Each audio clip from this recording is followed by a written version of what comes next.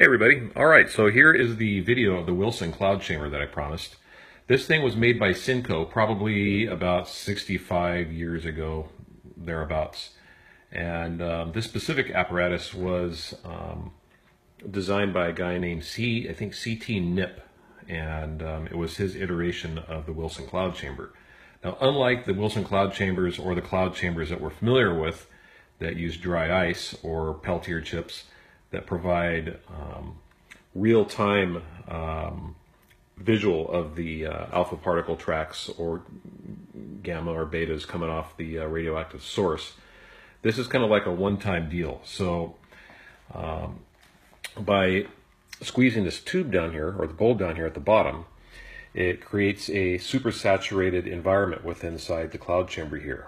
And once you let it go real fast, the supersaturation takes place, and you will see the alpha ray tracks emanating from the into the probe. So let me give you a quick rundown of what we have here.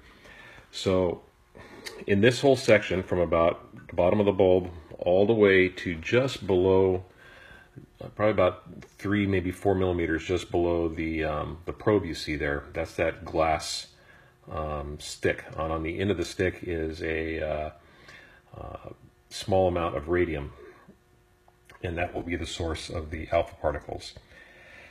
Within the chamber, you have an electrical charge. In this case, it's charged up to about 200 volts, with the anode being that ring on the top, and the cathode being the actual chassis.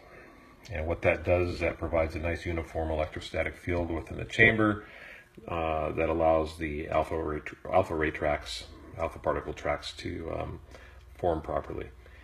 So what's powering that is a small little boost board powered by a 9-volt battery.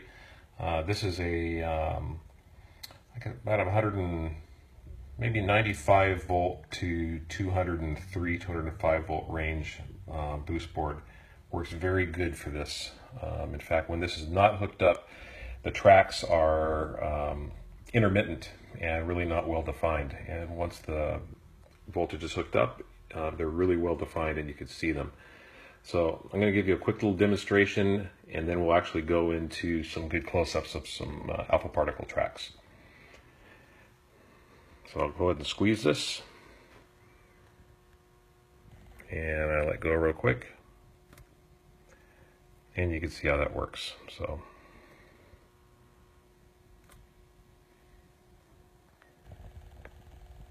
all right, so let's go ahead and back out of here, and I will show you some close-ups here in the dark.